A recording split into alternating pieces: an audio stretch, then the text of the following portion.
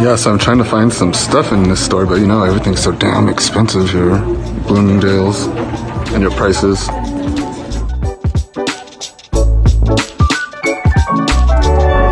Alright, so here are the options I chose for Janie, so let's see how they look. She's gonna go into the fitting room. What's up, everyone? So as promised, today we are doing Janie's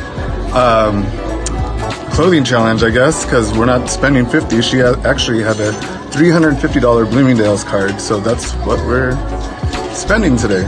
$350. Guys, if you recall, in the last challenge, the outfit had to be something that the other would not necessarily purchase for themselves. So I brought Louie to Bloomingdale's because I have a $350 gift card. So he has up to $350 to purchase maybe an entire outfit, part of an outfit. Let's see how he does.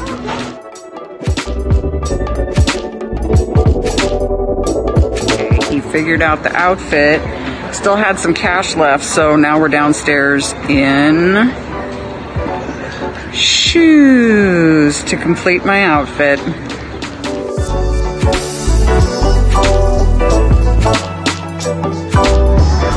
Okay, so this is pretty cute.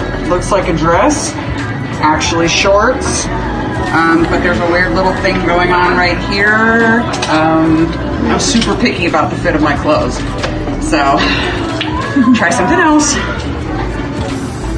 Or out. Okay, so we just got back from Bloomingdale's, and he found me an entire outfit with $62.25 left to spare, which means I can go back and get a few more items for myself. From Bloomingdale's with 60 bucks? I don't think so. Okay, one item. One complimentary item. Maybe. Anyway, so it all fit in this little bag, and I'll be back to show you what it looks like. So here is my outfit that Louie curated all by himself.